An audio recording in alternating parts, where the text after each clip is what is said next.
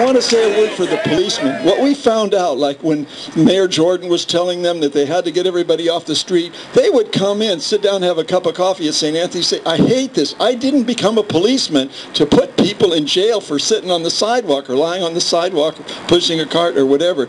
They don't like that. Let's face it, to be honest about it, it's the business people.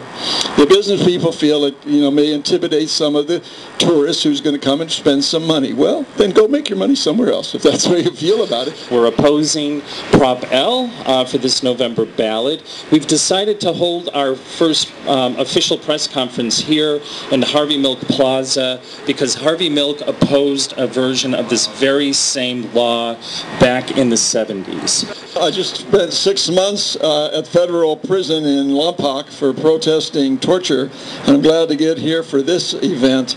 We have been fighting this kind of battle for a long time. These are what they call quality of life offenses. They're just wonderful, how we can assure the quality of life. When I first came back to San Francisco and took over as pastor at St. Boniface about 20 years ago, Frank Jordan was the mayor.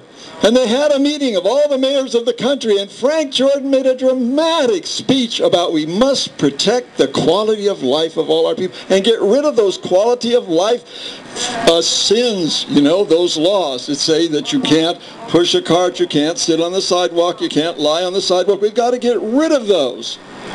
But what did he do? Right after they went home, they started picking up everybody's cart. The Chronicle put a wonderful cartoon in the paper, which they have down at St. Anthony's, showing St. Francis. I'm a Franciscan. I should have my robe on, but I didn't have time to get it. But showing St. Francis pushing a cart across the bridge, leaving San Francisco is goodbye, That's what I feel like sometimes when you hear these signs. I'm now almost 80. When this weather comes, all of us older people, your legs start giving out. Sometimes I have to sit down on the sidewalk. When I was in the prison, I couldn't do that. I'd go to the shoe. Well, is that what we're going to do here? We're going to put people in the shoe because they need to sit down. We opened the church when I was pastor there to let people have what we call sacred sleep during the day and sometimes during the night because people need to lie down. I've seen people 70, 80 years old. One day I went out and rescued a lady, 70 years old, sleeping on the sidewalk right in front of our gate. Because, well, people need to sit down and lie down. So I'm very grateful to everybody that's fighting for this, and we really, really have to make this happen. I buried an aunt of mine just recently. She was the oldest living survivor of the earthquake, 106 years old.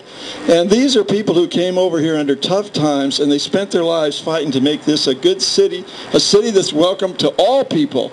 And all people should be able to come, and when we feel like sitting down, or even lying down, why not? This is our city. This is our home. We love it. We like to share it.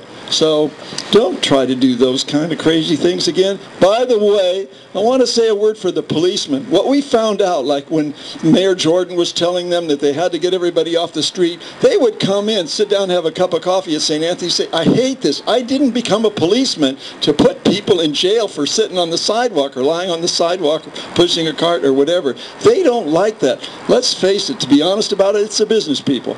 The business people feel it, may intimidate some of the tourists who's going to come and spend some money. Well, then go make your money somewhere else, if that's the way you feel about it. If you really love the city, you want to see everybody enjoy it, then let's get rid of all this kind of crazy ideas.